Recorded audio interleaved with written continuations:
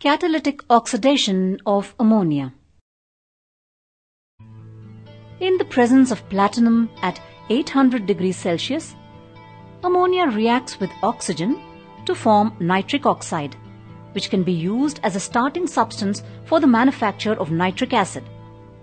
This is an industrial process, the principle of which can be demonstrated in the laboratory.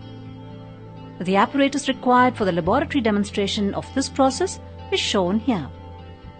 The platinum coil is heated till it becomes white hot at about 800 degrees Celsius.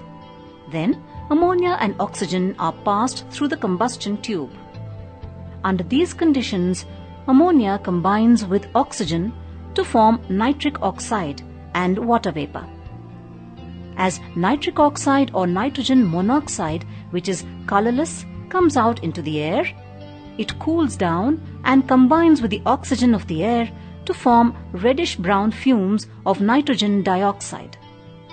This nitrogen dioxide that is formed is used for preparing nitric acid in the presence of water and oxygen as per the chemical equation shown here.